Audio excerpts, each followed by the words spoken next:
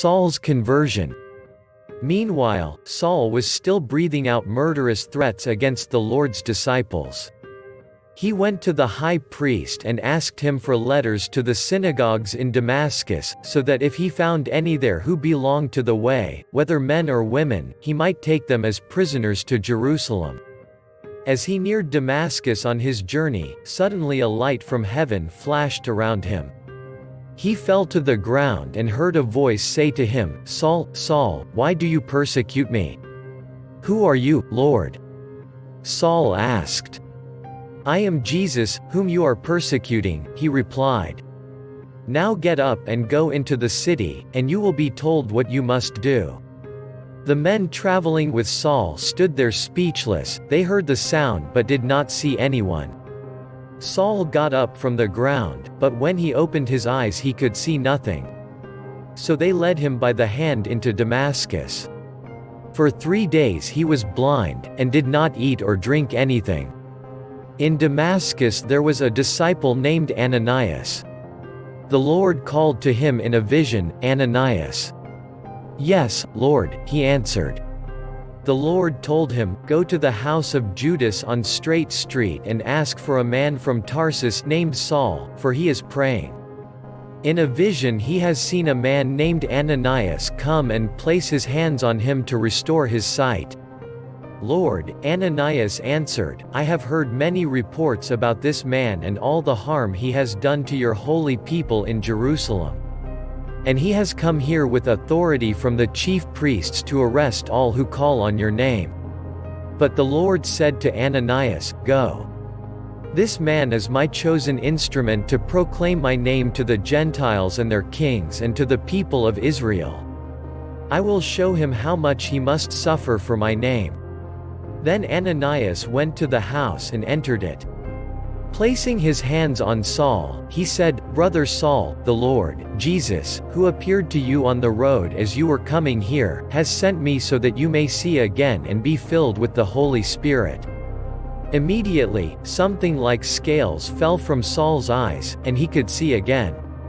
He got up and was baptized, and after taking some food, he regained his strength.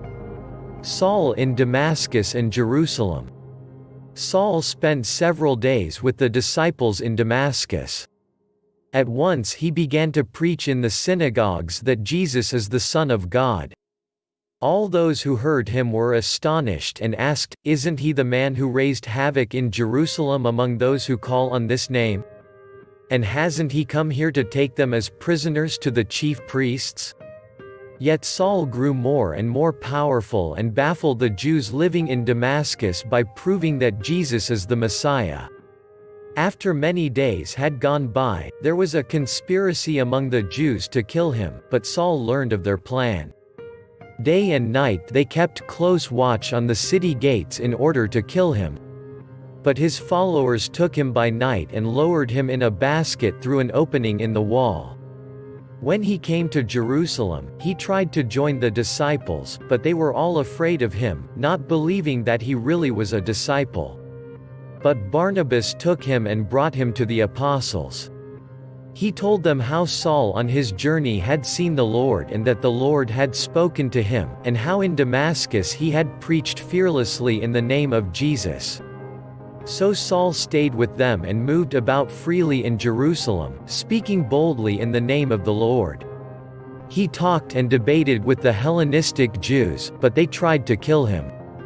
When the believers learned of this, they took him down to Caesarea and sent him off to Tarsus. Then the church throughout Judea, Galilee and Samaria enjoyed a time of peace and was strengthened. Living in the fear of the Lord and encouraged by the Holy Spirit, it increased in numbers. Aeneas and Dorcas.